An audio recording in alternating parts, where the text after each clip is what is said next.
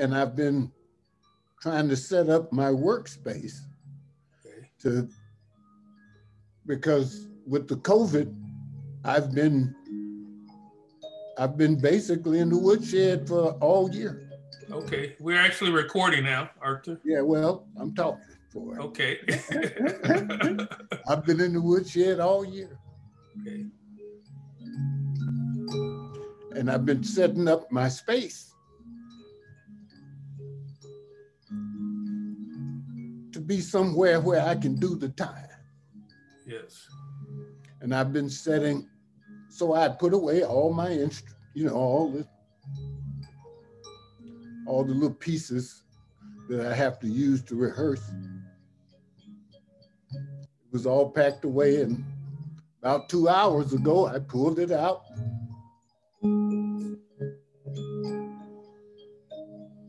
And I was afraid that I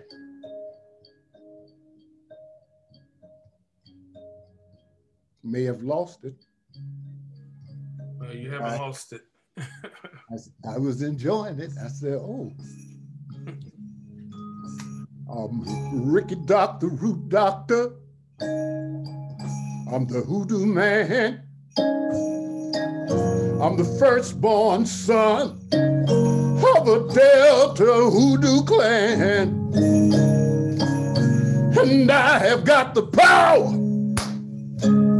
Get it while you can. A gift from Ricky Doc, the root doctor. I'm the hoodoo man.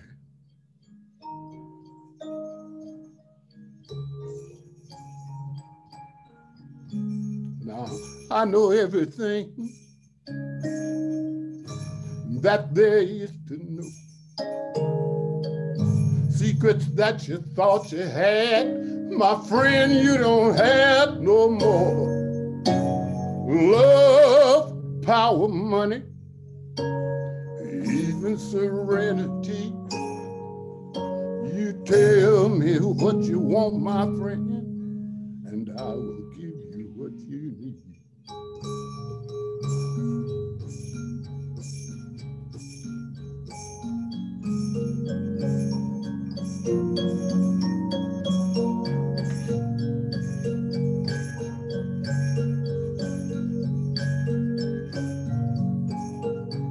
I am Flowers of the Delta clan, Flowers in the line of Oak Hill.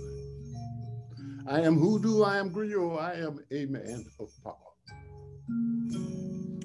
My words to word, my story, true story, my lies, they are true lies.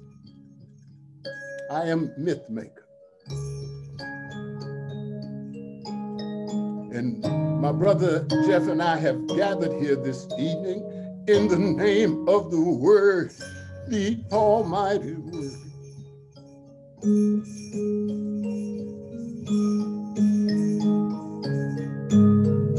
And when my people gather together like this, in peace and love and harmony, then that place, that gathering place, it is the holy ground. And we would like to thank you for being with us here this evening.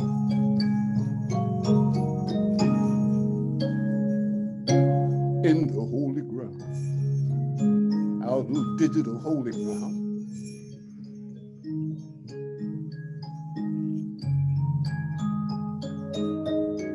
It is I, Ricky Doc, root doctor, that speak in the name of the old gods, come to call you firstborn. You who walk first on 2 feet, humanity's living ancestors and God's true chosen. Should not the first be the last?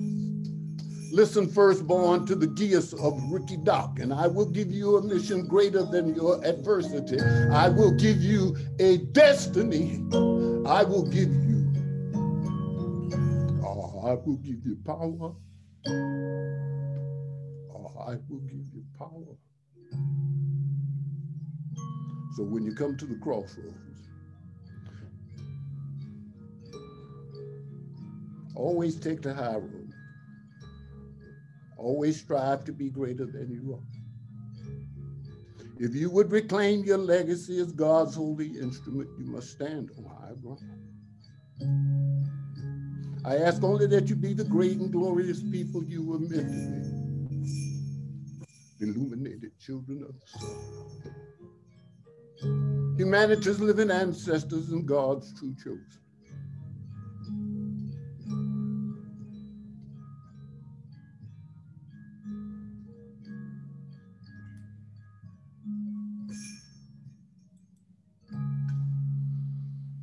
Well, thank you, Arthur. That was beautiful.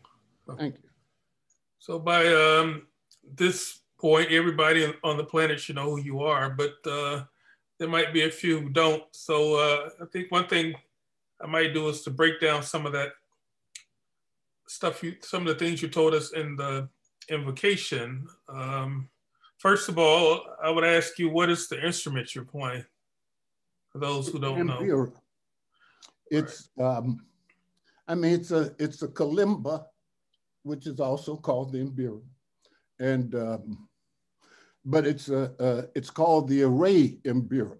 These two guys out on the East Coast invented it maybe about 8 years ago. Okay. So it's still relatively rare, which means that I don't have to be but so good. Okay. So that's like the mbira, of course, is a traditional instrument from Zimbabwe. Yeah. Interesting enough, this is a connection. The two previous podcasts were both above Zimbabwe in many ways. We had a conversation with Sitsi Dangarimba, and then last week with Chris Malalazi, who you may remember from the conference we did in Ghana, you know. Yeah.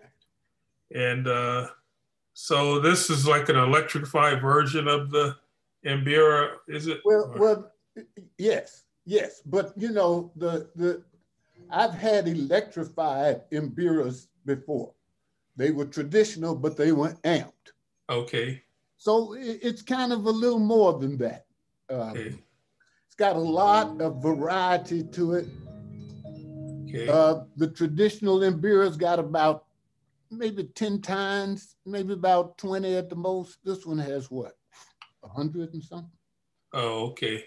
So, you know, I mean, I can basically play it like a keyboard. Oh, okay, I see. Wow, that is amazing. And in your invocation, you talked about your lineage, and one name you mentioned is O'Killens.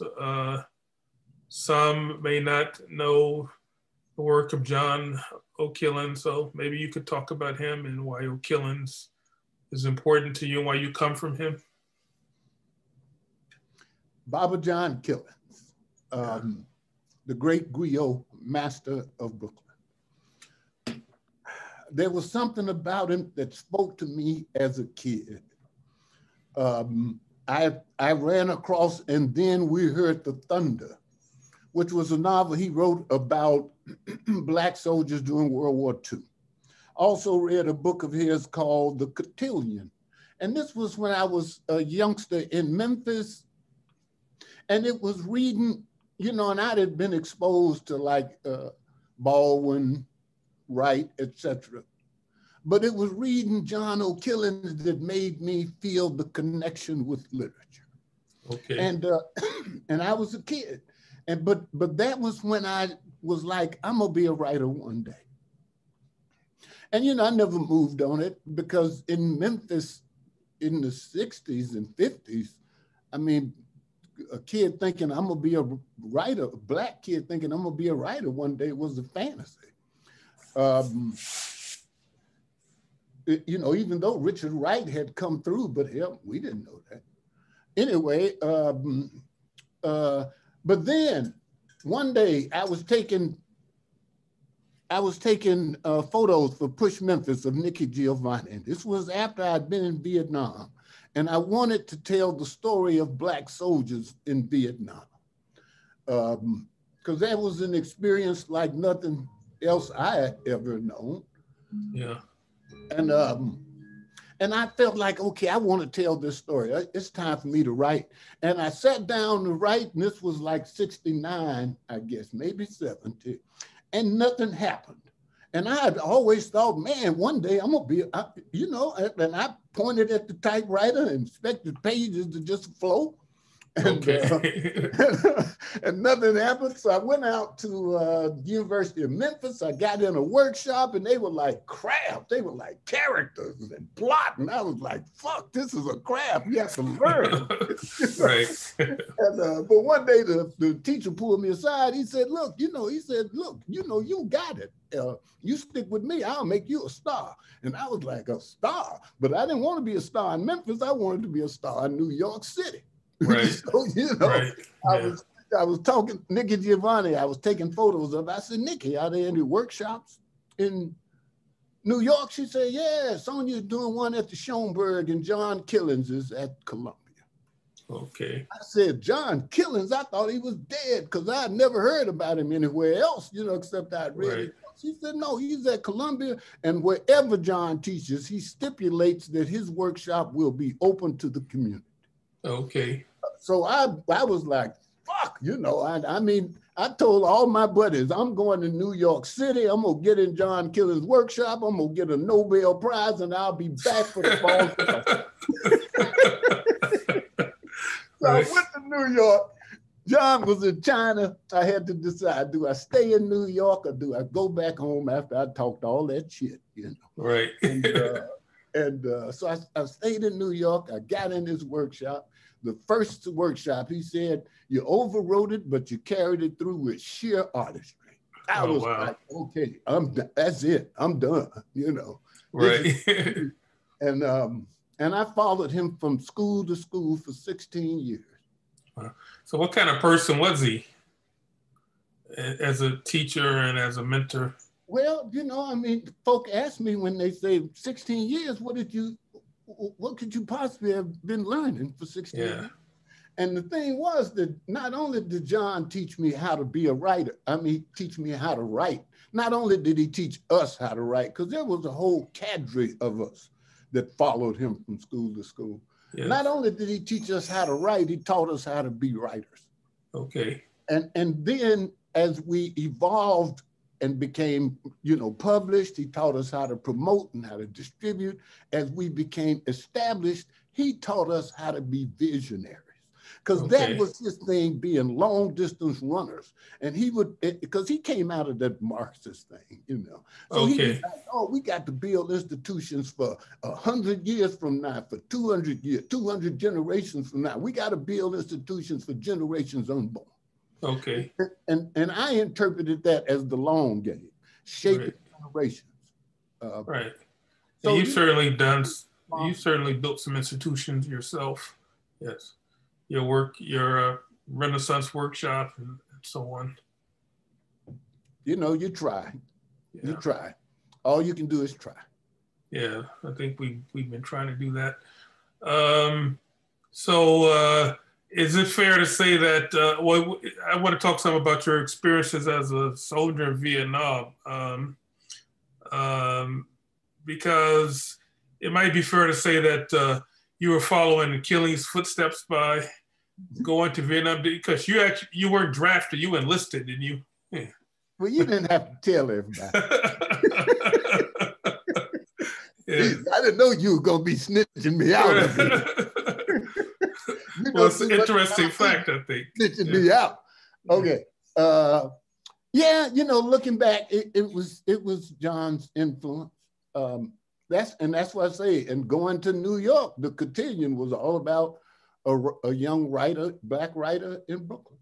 And and I didn't realize it at the time. Of course, I just thought I wanted to get out of Memphis. I wanted adventure. Yes. And I had a thing about being a paratrooper, about jumping the Big Iron Bird. So you were a paratrooper? Yeah, man, I was with the 82nd.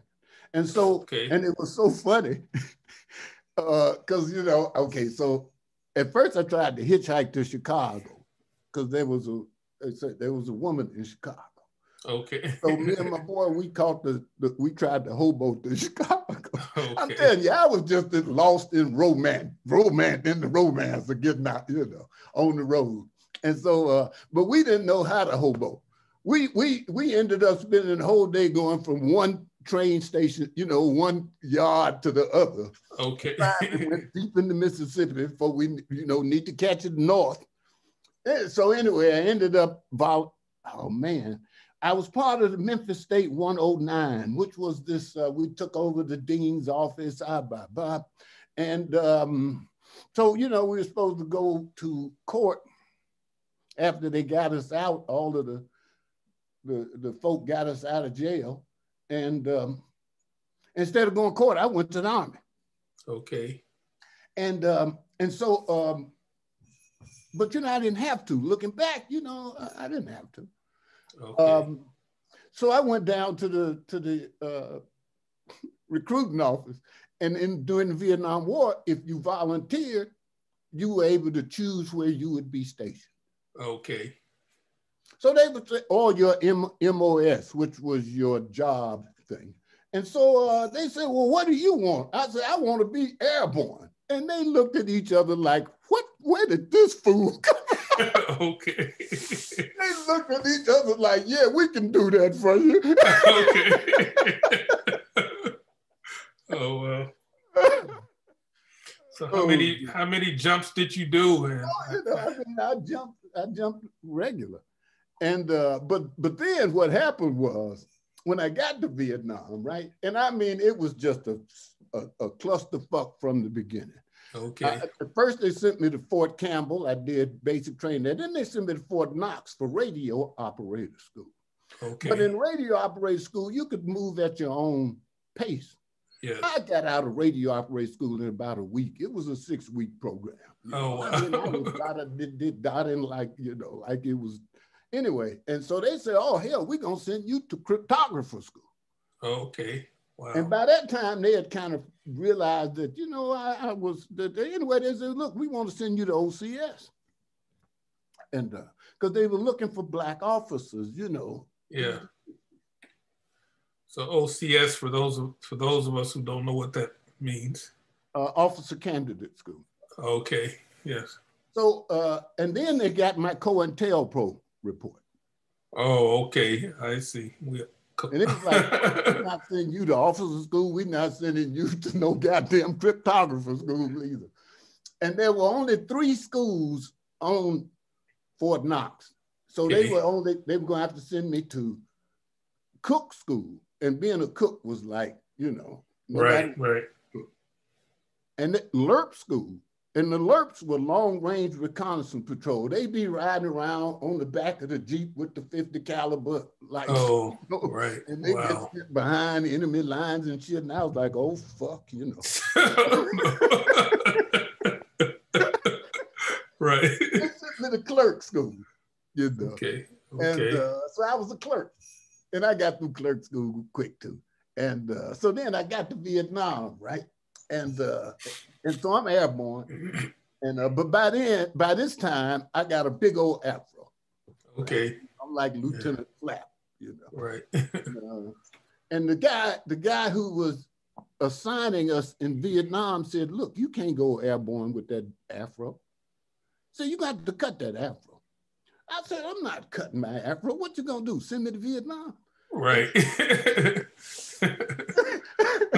And he would say, I'm not gonna send you to the airborne with that afro. He said, you're gonna stay right here. And right here was USAV.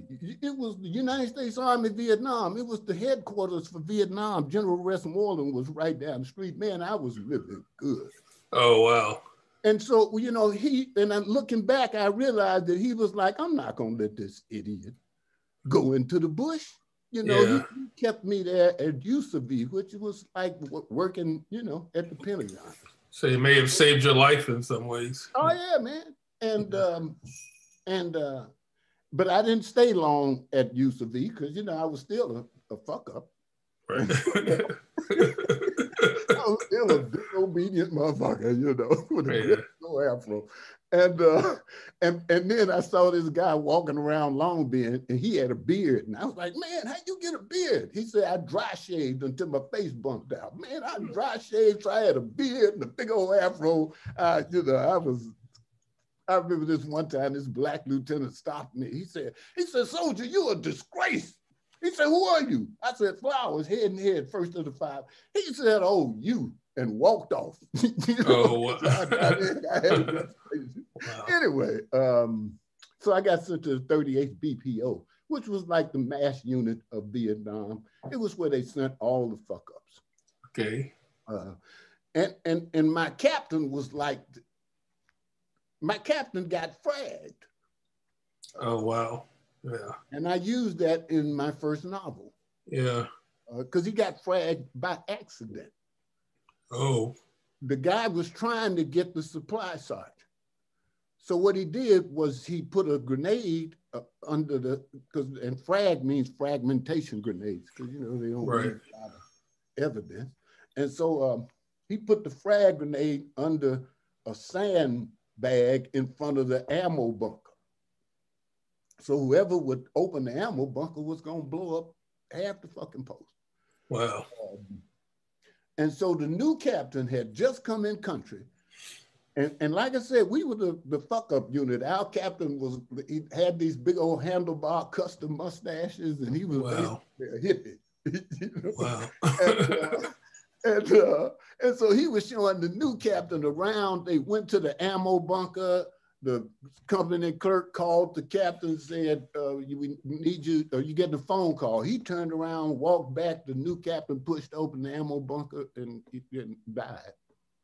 The explosion. Wow. And they got the guy because he had just gotten on the Freedom Bird going home. But he had told us he was going to blow up the ammo bunker. Wow. So I used that in my first novel. Yeah.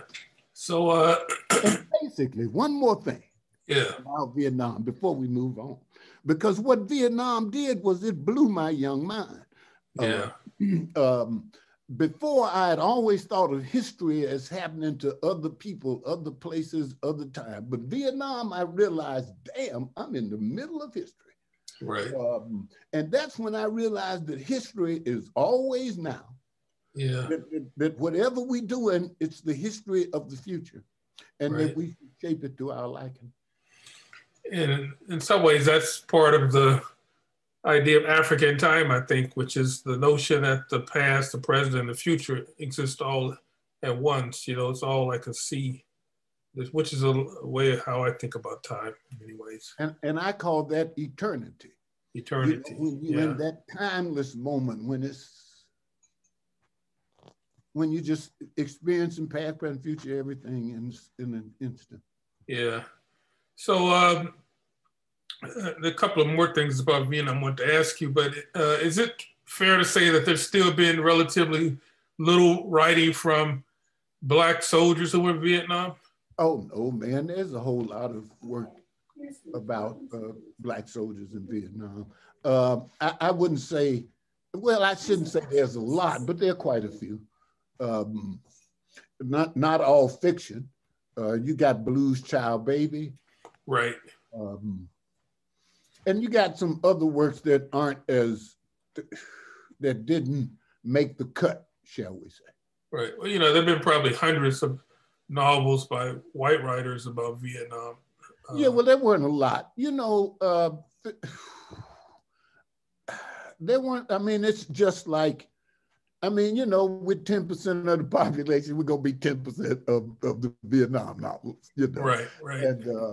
And plus that, most of the guys in Vietnam, you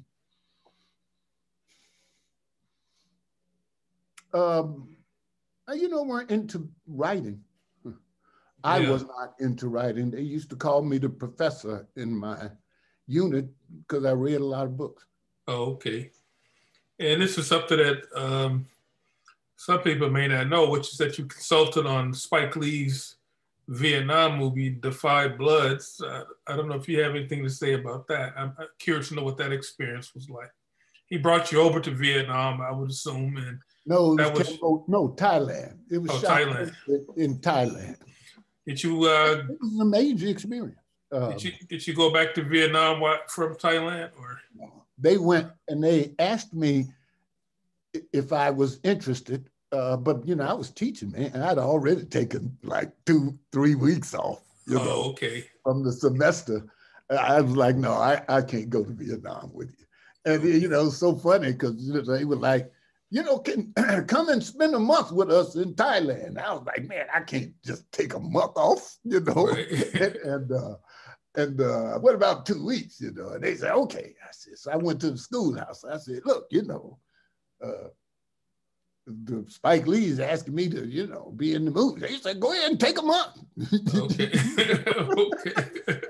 Because they cool. Like me to be out there, you know. That's part, right. As you know, that's part of the sale. Right. And but I just couldn't. I looked at the, you know, what I had my students doing. I just couldn't take a month. So I took 2 weeks, and or was it 3? And I enjoyed it immensely. Enjoyed it immensely. It was very complicated. Okay, so I got there. At first, I didn't believe them, you know, when they called me and said, you know, but this guy had told me he was going to tell Spike to bring me over. You know? Okay. So I didn't believe he was going, you know, I was like, yeah, cool. And then I got the call from the producers, and they were like, yeah, can you come over, you know, tomorrow? Wow. Thailand? I said, hell yeah. I said, no problem. Okay. And I said, what about my, you know, passport and visas and everything? They said, we're going to take care of all that. Just you be at the airport, you know. Okay. It may have been the day after. It was like right away though. And so, and I said, wait just a minute. Y'all ain't said nothing about no money. Yeah. You know, what kind of money we talking about? They said, we're going to give you a couple of $1,000. I said, a couple of $1,000? I said, maybe Hollywood, a couple of $1,000, different from a literary couple of $1,000. Right. I know damn well you don't think I'm going to get on a plane to Thailand to work on the Spike Lee movie for $2,000. Right. I couldn't even tell my friends that all y'all paid me was $2,000. Right. Oh, man, I was like, oh, hell no. You know. And they still didn't give me, because I was expecting life-changing money. Right. I think we all expect that from Hollywood. Yeah. $2,000. I don't go down the street for $2,000. Anyway, even though I do, but I wasn't telling them that. You know? Right. And so I got to Thailand, right? And then, you know, they put us up in a magnificent hotel. And so they said, look, you want to go to the set? I said, you know, you tell me what I want to do. Right. And so basically, I was brought over to just tell them what the Black experience in Vietnam was like. Okay. So I got down to the set, and it was like they had built up a whole city. You know, every set was like a whole new city. Wow. And I mean, you know, with the construction cranes and blah, blah, blah, blah. And then the scene would, I looked at the movie, the scene was about 2 minutes. Oh, wow. You know, all day, new city. Anyway. Wow. So I got down there and it was lunchtime. And no, they called, they said, Spike, do you want him to come down? They said, yeah, send him down. Spike said, yeah, send him down. So I got down there. And I'm sitting there, I'm eating lunch. Oh man, they put a good meal on. They took really good care of it. Okay. It was a great meal, you know. And so I'm sitting, and it was like one line if you wanted a Western meal, one line if you wanted a Thailand meal. Anyway. Okay, I love Thai food. That was great. Yeah. And anyway, so Spike came up to me, you know, and we sat at a table. And you know, I'm gonna tell you, I expected Spike to be an asshole. Oh, okay. Not because I thought anything, but just a basic, you know, I'm full of myself, Hollywood star. Hollywood type, right? Yeah. But he was so cool. He was very, you know, he's very awkward. He's very socially awkward. Oh, okay. He was very, you know, he was endearingly awkward. And it was so funny because he said, what about those Knicks? Because, you know, that was all he knew to talk about was sports. Right. And I was like, I don't know shit about sports. Okay.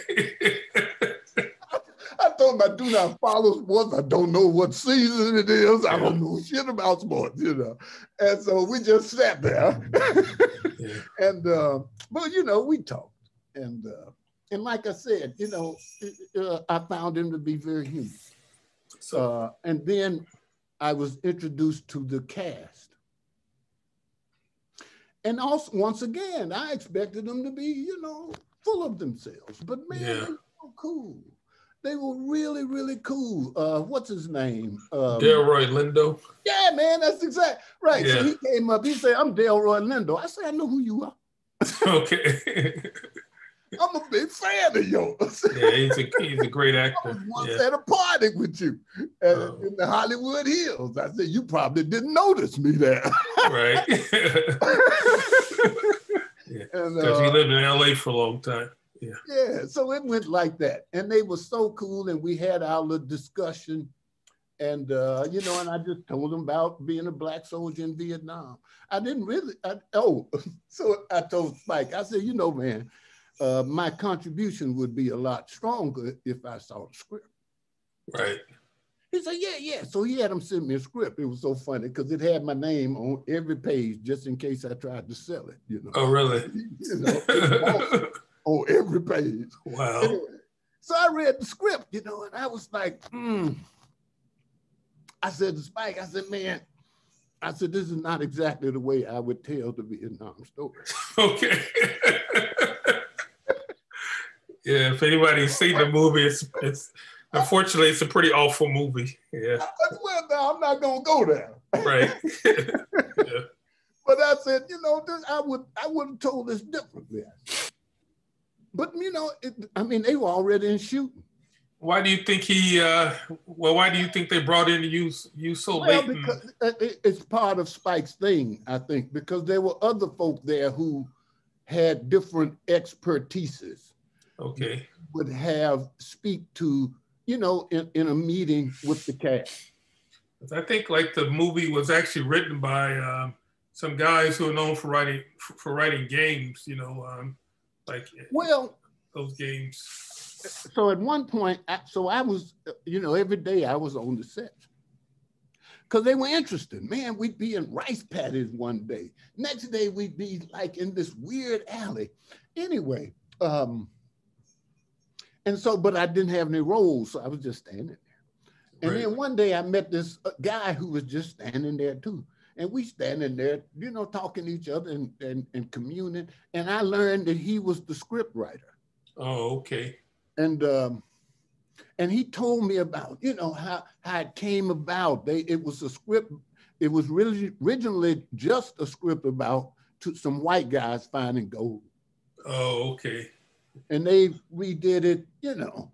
And you know, Spike don't believe in nuance. Right. You know. And so, but at one point, so he basically ignored my, you know, and I mean, I wasn't there to give suggestions, you know. Well, that would be the thing. Like if I were gonna make a Vietnam movie, if I had that luxury, I would.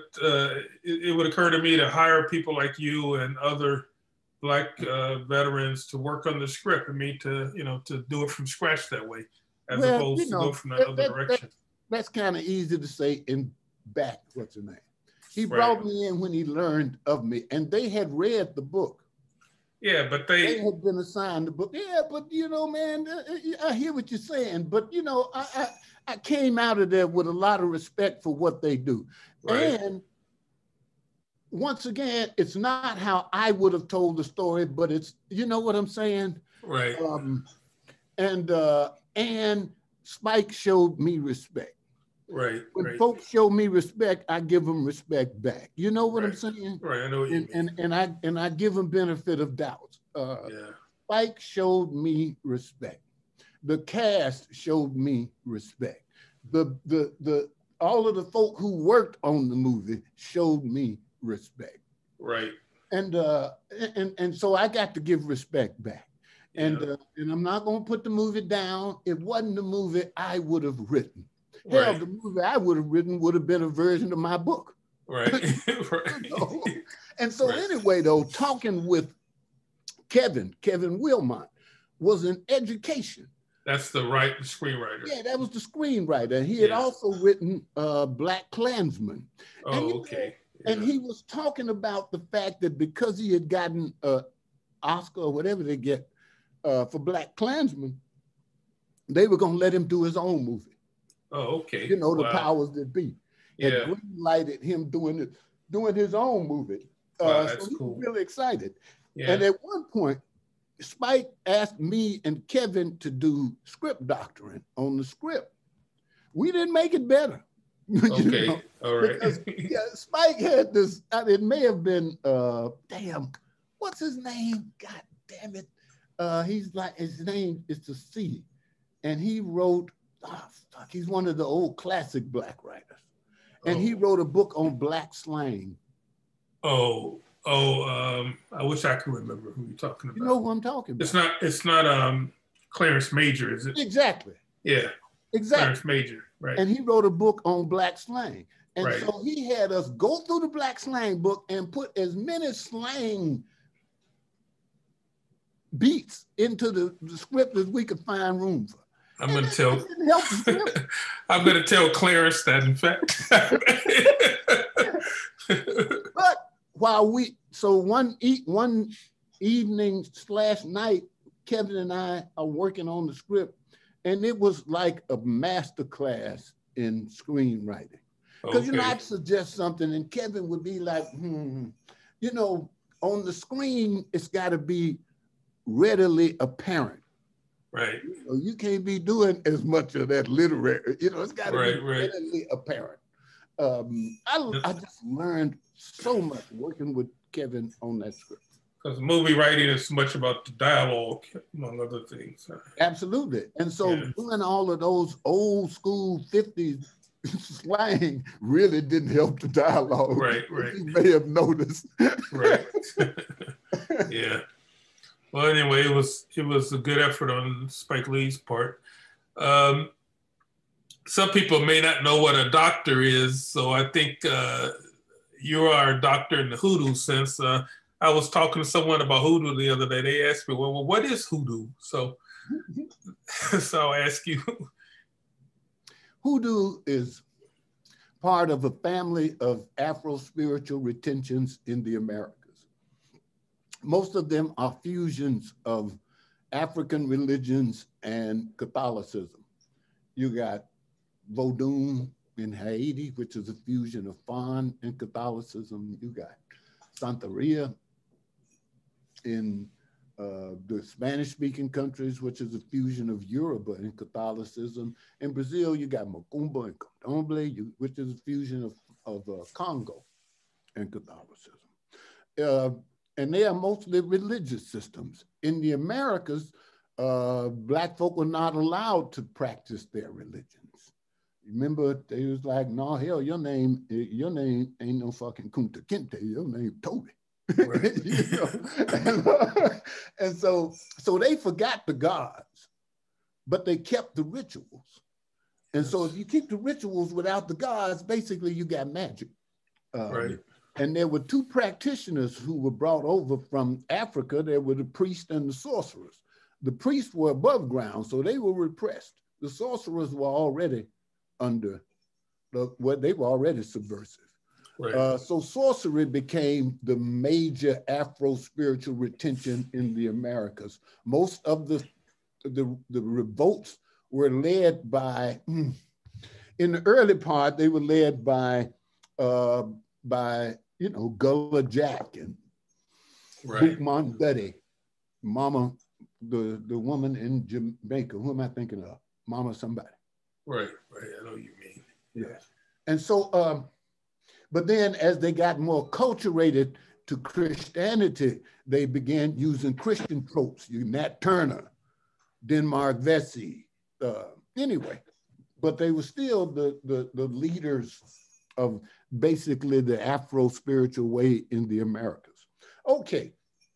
And now, when folk hear the word hoodoo, they generally think in slavery time hoodoo. They think in spells, hells, and black cat bones. Right. And there was, my mama used to tell me half my family back in North Carolina, they do consultations. The other half won't make a move without one. But that generation turned their back on hoodoo. They thought it was evil, you know. But Christianity said, you know, it's African, it's evil. Okay, so it wasn't until the 60s, the black arts, the black scholarship, the scholarship. Aesthetic and all that. You know, anyway, until folks started studying African religion that we started kind of understanding what the process. Anyway, so round about the 20th century, African-American writers and artists started using hoodoo as literary ground, starting with Charles Chestnut and the Conjure Woman's Tales, but really going back to the slave narratives where, you know, all through the slave narratives, they talk about practices. Right.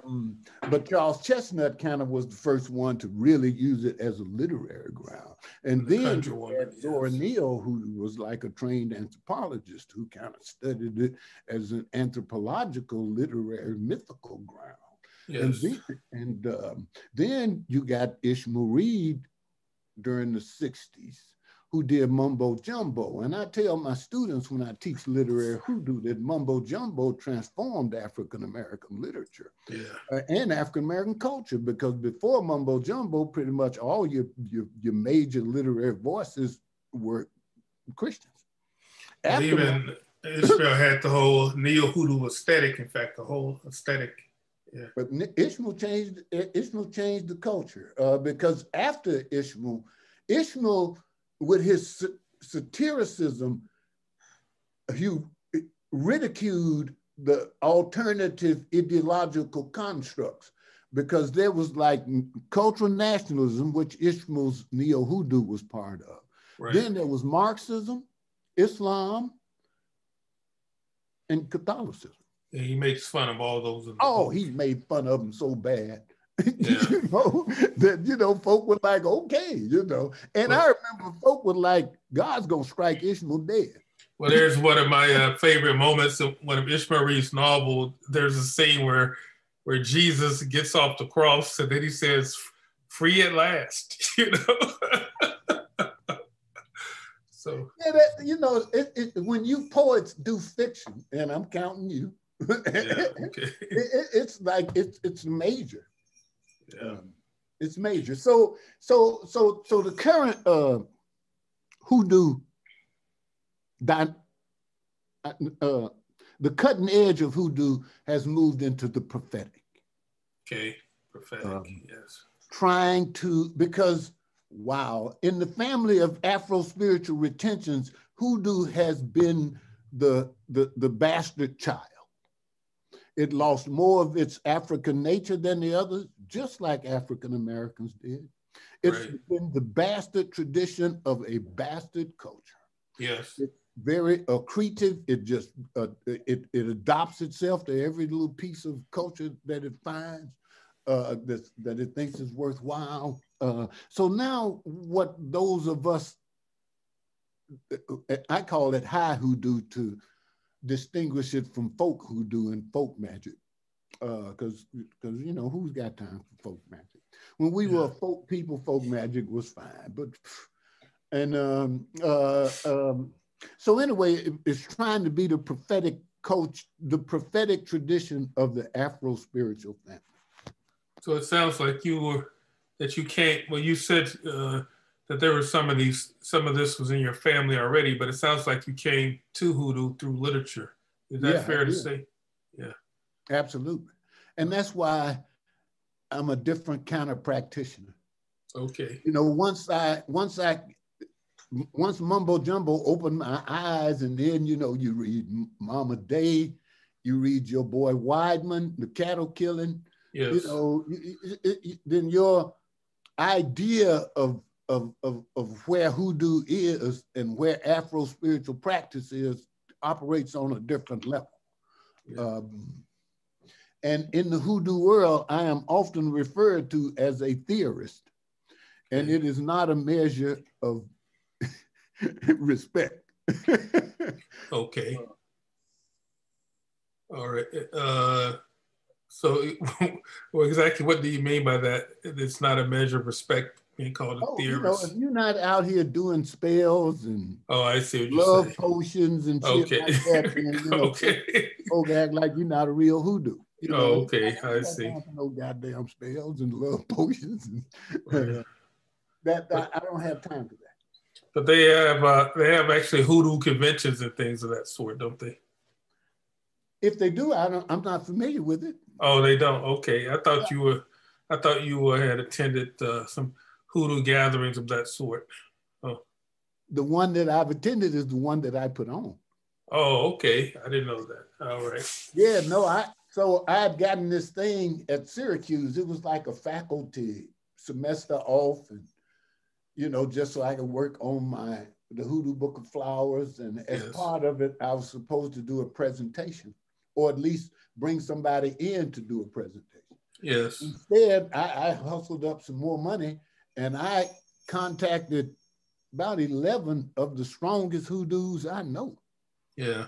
You know, I mean, including like the hoodoo queen of our era, Mama Hoodoo, and Okay.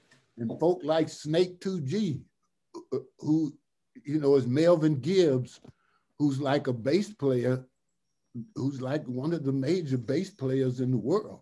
But we know him as Snake 2G, and not only is he a major bass player, but his hoodoo physics he does physics on a level that MIT brought him in to be they kept him there to be to just lecture on hoodoo physics. Oh, wow. That's amazing. Yeah. So has he written a book about this? Huh? Has he written a book about this? He's a bass player, man. Just plays. You know, that's how it's his thing. That's his thing. So I'm trying to get a book out of him. Right. But you know, this is how he communicates. Yeah. And so, but I brought in 11 folk of this caliber. Okay. And they were all performers. So not only did we do a panel that blew, and with major kind of, they were like, wow, you don't usually get this kind of attendance. So we did a panel, and the only problem was with 11 high hoodoos, that should have been an all-day conference. Right. It should have been an all-day conference. Man, they didn't hardly get time to get started before they had to, Oh, okay. And but then we performed that night, man, and the guy who was supposed to be taping it messed it up. Oh, wow. But boy, it was a gathering of hoodoos. It sounds amazing. It was. Yeah. Well, one day somebody's gonna pay me. Speaking of the Book of Flowers, I remember you as you were working on the book. I remember you describing it as a holy book. Yeah. And to me, when I read it's one of those kinds of books that you can indeed read like the Bible. You can read in bits and sections and just absorb the wisdom from a particular passage. I think that's quite amazing, and you said it's, from what I'm understanding, it's garnered attention from other hoodoos and people who are doing spiritual work. Well, it was designed like that, man. It was designed to be a divination. Yes. Text. Basically, like the I Ching is probably the sacred text that influenced me most. Okay. And the Ile Ifa, whatever it's, I don't know. Ifa, right? Yeah. But their text, the text they use to do their divinations. So I decided I wanted to write a holy book. I look at the condition of Black people around the world. Yes. Everywhere, we are on the bottom of our respective society. Everywhere. Yeah. So, we can't blame everywhere on other people. We got to kind of, somehow, some way, we got to transform the weaknesses that have crippled us in global competition. Yes. I look at the condition of Black folk in America. We tried everything, revolution, the assimilation, the economics, politics, you know, personal achievement, man, we still the bottom feeders. Yeah. I have decided that I have to transform America, Black America, so deep. I got to make them a different kind of people. Okay. So I got 67, well, I'm already done. I turned 70 this year. I got 90 years, maybe, on the planet, you know. Yes. I figured the best use of my time is to do, you know, because, and I talk about, you know, as a root doctor, when I make a move, I want it to really change things. I don't want it to be a bullshit move that doesn't really change things. It's got to change things. So I look at historical destinic dynamics and what changes things more than anything are holy books. I look at the Bible, I look at the Quran, I look at the I Ching, you know, it's like, ooh, I want to write a holy book. And so I was like, okay, so I was strung out on cocaine. And I left New York, fleeing. Anyway, around about Oklahoma, I'm broke. I read a watchtower. Jehovah's Witnesses. Yes. Yeah, and it talked about holy books, and it said a new holy book, a new tradition has to do this, this, and that. It has to be a brand new understanding of our relationship with God. It has to try to save everybody. It has to do this. Oh man, it just laid it. And I wrote all of them down right then and there. And it was like, this what I want to do. And so I wrote the Hoodoo Book of Flowers, and it took me about 20, 25 years. Okay. But it is my would-be holy book. And at first I tried a biblic format. That didn't work for me, mostly because basically the Bible is not a book, it's a damn library. Right. You know, Right. It's a lot of books. Anyway, and okay, so then I tried the Quran as a model, but the Quran structure is biggest to smallest, or smallest to biggest. You know, it's not a structure a structure I could use.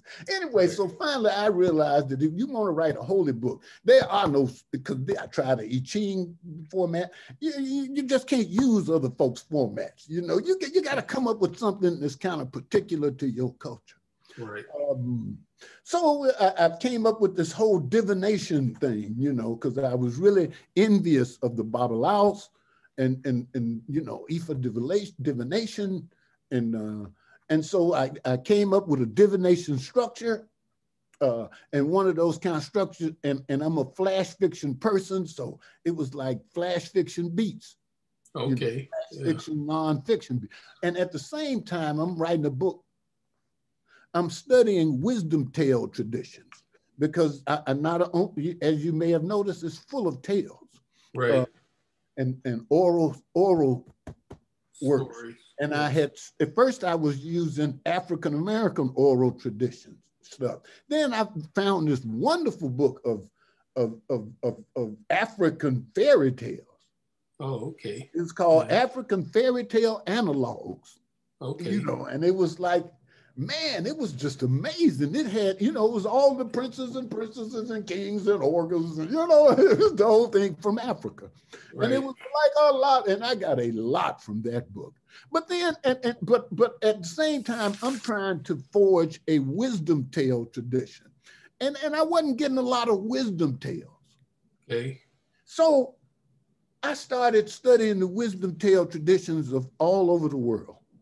You know, the Hasidic wisdom tales, the Hindu wisdom tales, the Buddhist wisdom tales, the Zen, and the Sufi wisdom tales. Now, those Sufis, I found major empathy with the Sufi tradition. Okay. And at the same time, I'm trying to figure out what am I trying to build a hoodoo tradition as the new hoodoo tradition? Because basically, I'm trying to establish myself as the model of the hoodoo future. Okay. And so, do I want that to be a religious tradition? No. Do I want it to be a magical tradition? Well, a high magic tradition, a wisdom tradition. So Sufis, man, not only do they have a complicated relationship with Islam, in the same way that hoodoo has a complicated relationship with Afro-spiritual traditions. Right. But they had this, like, man, they had all these wisdom tales. So I started rewriting their wisdom tales in an African-American cultural context. And then I said, well, fuck, you know, if I was in the old days, I would be restricted to the wisdom tales of my culture. But I am in a global culture now. So I can use wisdom tales from any culture around the world as part of my wisdom tale legacy anyway. And so, you know, and so that's where I started calling John Killings the Baba John, because all through the Sufi traditions, they'll have these wisdom ancestors and they give them titles. Yeah. Well, you mentioned that you called him my boy John Whiteman. I would say in some ways I come from the lineage of John Whiteman. From him like I come from John. Yeah. I mean from John Killings.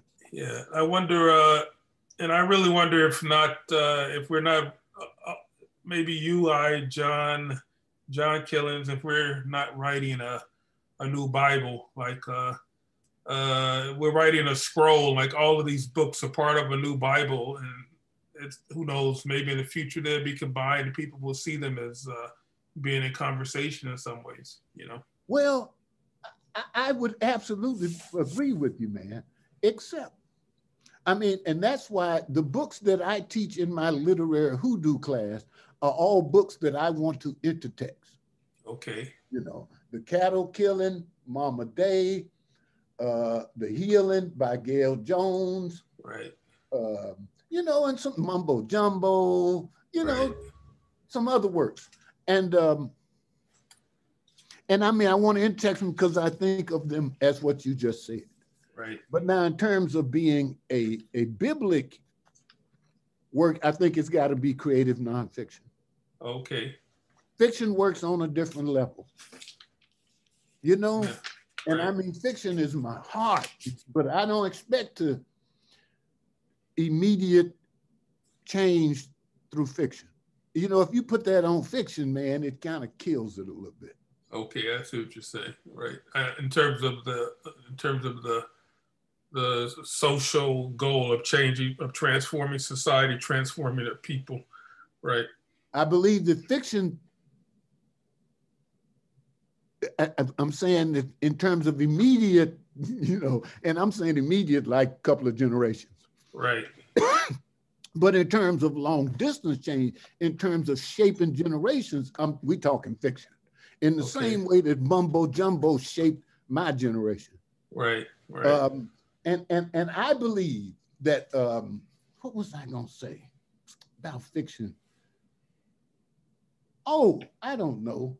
But let me say this. I forgot what I was gonna say, but let me say that fiction is my heart, man. You know? Yeah. Yeah. I mean, nonfiction, you put the hours in, you get a product. Yeah. Fiction, you put the hours in, you might get a product, you might not. Right. You know, finally you just say, fuck it, I'll take this. Right. You work at it for so many years, especially with novels, you know. Yeah, man. But you do those big old novels you be doing, dog. Well, yeah, they just take too long. But you are working on a memoir, are you not? Yep. And how is that going? You know, okay, so I've been working on my novel and that holy book for about 20 years. Yes. You know, on and off. And not on and off, but I alternate. And so it took longer than I possibly thought it could. Anyway, and so the last, you know, and like for a while, my agent would send the work out and the industry be like, oh, we don't know what to do with this. Yeah.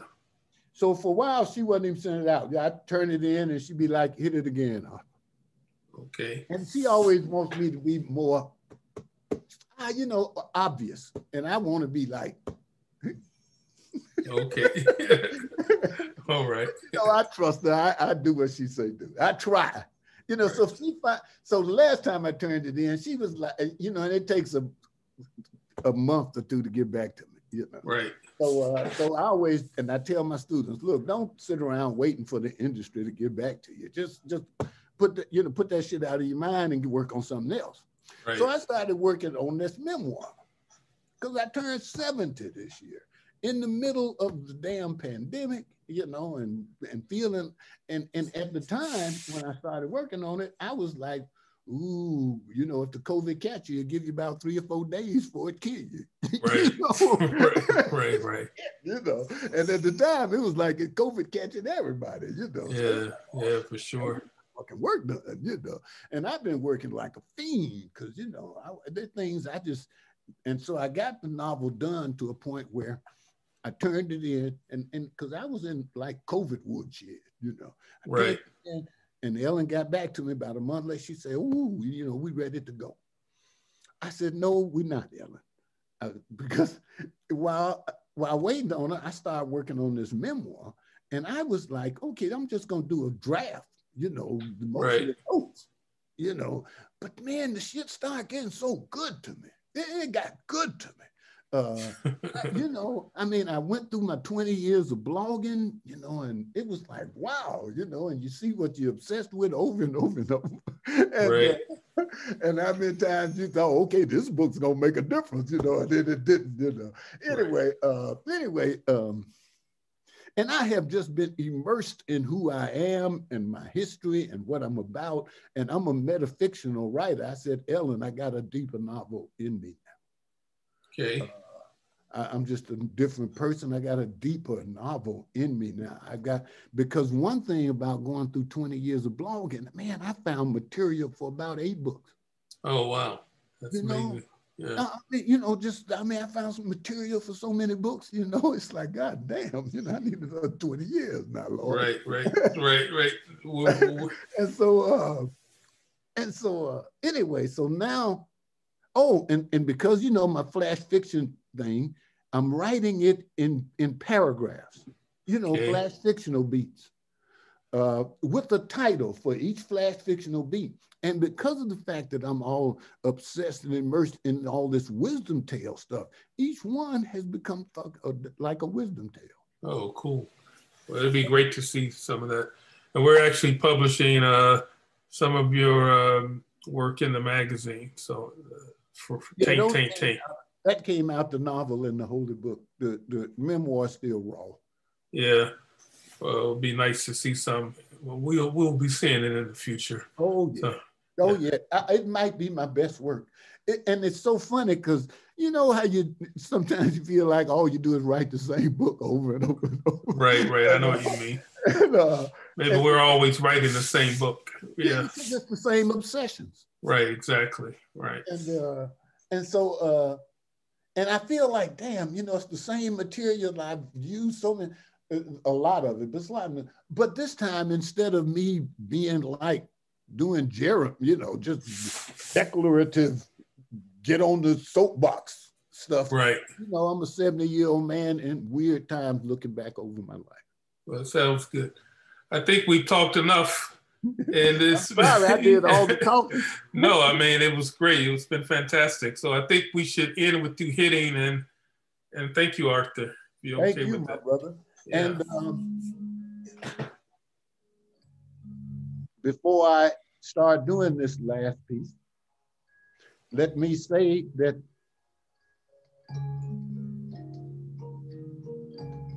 how do I say this? Me and Jeff go back a ways. We do, indeed. I'm sure we knew each other before PLF. We did, but it was during PLF, putting PLF on, that we became brothers. That was our conference we did together in Ghana in 2008, Pan-African Literary Reform. Yes. And I should talk about it, you know, because it was really a wonderful experience. What we did, and it was mostly Jeff. Jeff was the vision. And what we did was and NYU let us use their campus. Yeah. And what we did was we made it open to any African writer who could get there. That's right.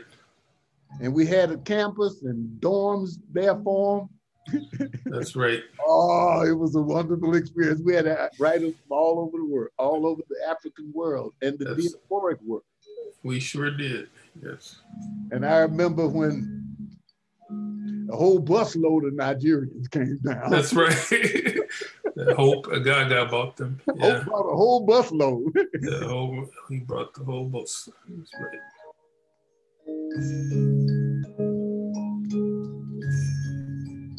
And we had such a wonderful time. We did. We had a ceremony at W.E. Du Bois's house. Yeah, that was amazing. Yeah. Oh, it was an experience. And then we went to Coco Beach. That's right. That's right. And it was Muhammad that hooked all this up. That's right. Muhammad Nasuhu Ali. Yes. Our brother, the writer, Ghanaian writer.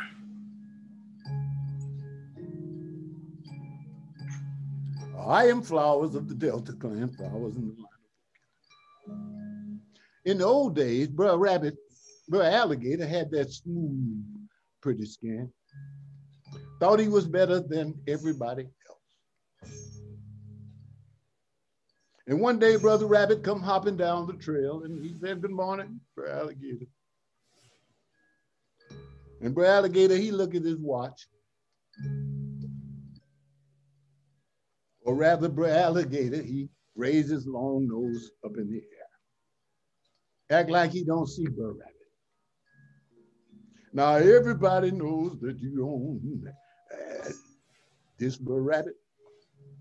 So Brother Rabbit decided he gonna get back at Brother Alligator. And the next day, he walking down the street and he looking at his watch and he's saying, "I'm late. I'm really, really late."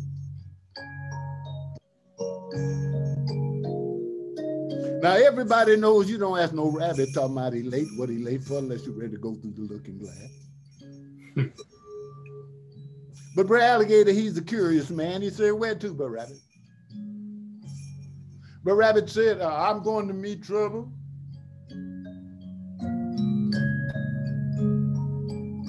He said, "Surely you know Trouble. He's a big man in these parts. He owns all the land." Brother Alligator said, "No, I don't believe I know him. It sounds like somebody I need to know. You mind if I tag along?" Brother Rabbit said, "Sure, bring the family." Woo, such a mean rabbit. So it takes the alligator family down by the riverside, that big field down by the riverside. And they said, "Y'all wait right here. I'm going to get Trouble." And he goes over to the other side of the field and starts a great big fight.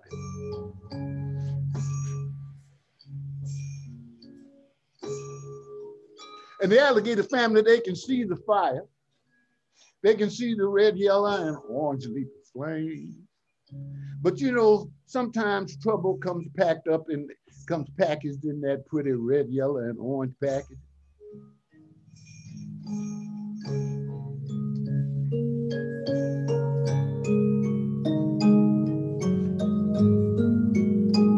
And instead of getting out the way, they said, "Damn, don't Trouble look good? Don't Trouble look fine?" So they're waiting on Trouble, and they're waiting on Trouble. And after a while,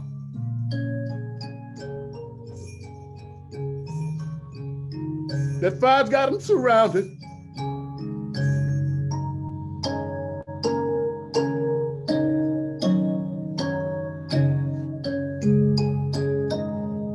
One of the alligator children said, "I believe that I feel trouble deep down in my soul. And I believe we need to move. We need to move." And they are right next to the water.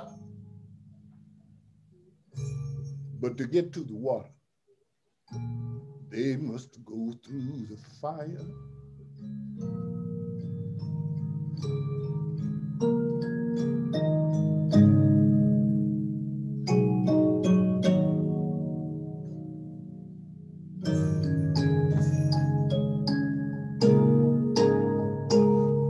So the alligator family, they scoop through the fire and they get away. But they get all scorched up. And until this day, when you see the alligator, he gonna have a wrinkled up skin. And when you see Sister Alligator, she ain't gonna be too far from the water.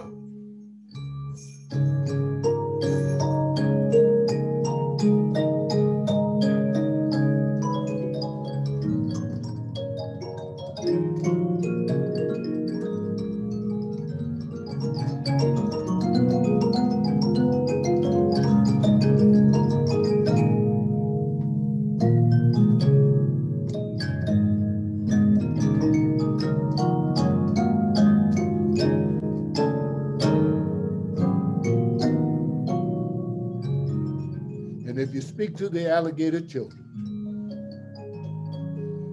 they will tell you, don't go looking for trouble.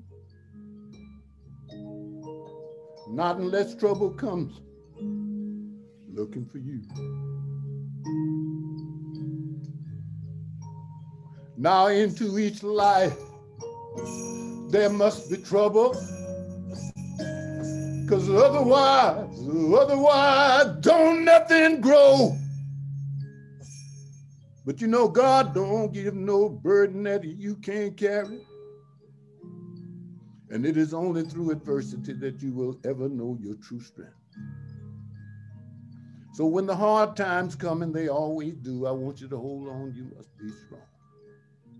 Because if you fight the battles, friend, that nobody else could win.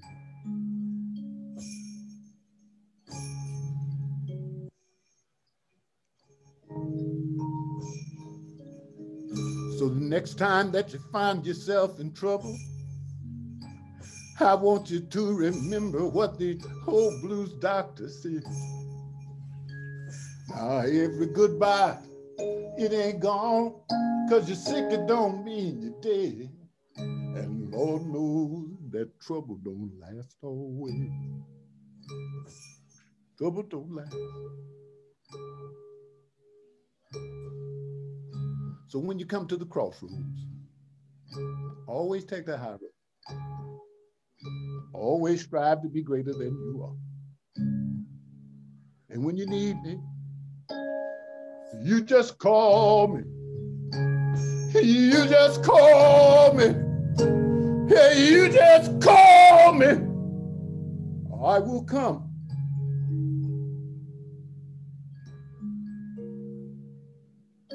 May your days be full of passion, and may your life be full of grace, and may your work serve many generations. You know, may God's blessings be, may God's blessings be, God's blessings, God's blessings on us all.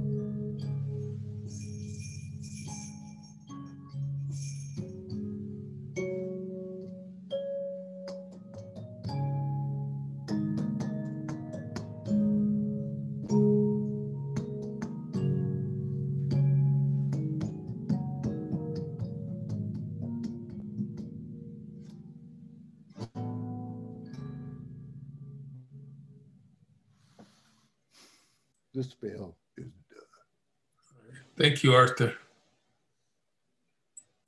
Thank you, Arthur. This is another interview conversation as part of Taint magazine. The magazine has been delayed until January 15th, but we will be publishing it that day, which of course is Martin Luther King's birthday. So it seems to be a very appropriate time to do the magazine. So thank you for doing this production for Taint, Taint, Taint.